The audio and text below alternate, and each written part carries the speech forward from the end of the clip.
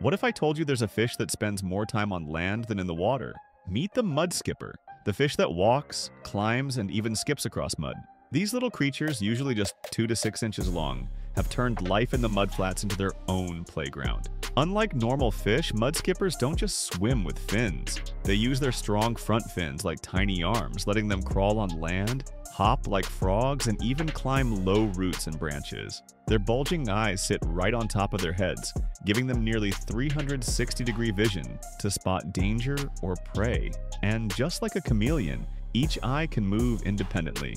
Now here's the wild part. Mudskippers can breathe through their skin and the lining of their mouth and throat as long as they stay wet.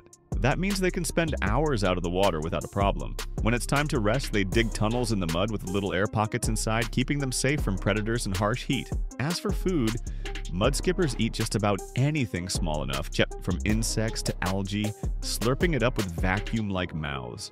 They might look awkward, but these walking fish are living proof that evolution finds the coolest solutions for survival.